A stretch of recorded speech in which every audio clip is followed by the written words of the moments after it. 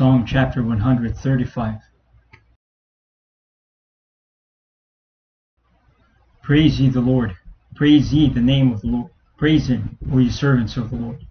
Ye that stand in the house of the Lord, in the courts of the house of our God. Praise the Lord, for the Lord is good.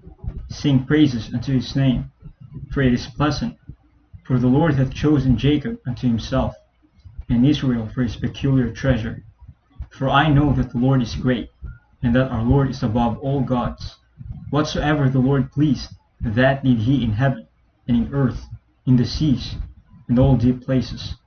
He causeth the vapors to ascend from the ends of the earth. He maketh lightnings for the rain. He bringeth the wind out of his treasuries. Who smote the firstborn of Egypt, both of man and beast. Who sent tokens and wonders into the midst of thee, O Egypt, upon Pharaoh and upon all his servants. Who smote great nations, and slew mighty kings.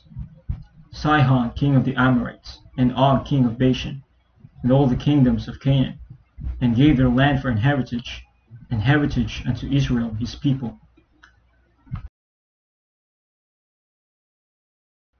Thy name, O Lord, endureth forever, and thy memorial, O Lord, throughout all generations.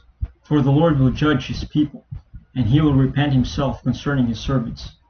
The idols of the heathen are silver and gold, the work of man's hands. They have mouths, but they speak not. Eyes have they, but they see not. They have ears, but they hear not. Neither is there any breath in their mouths. They that make them are like unto them. So is everyone that trusteth in them. Bless the Lord, O house of Israel. Bless the Lord, O house of Aaron. Bless the Lord, O house of Levi. Ye that fear the Lord, bless the Lord. Blessed be the Lord out of Zion, which dwelleth at Jerusalem. Praise ye the Lord.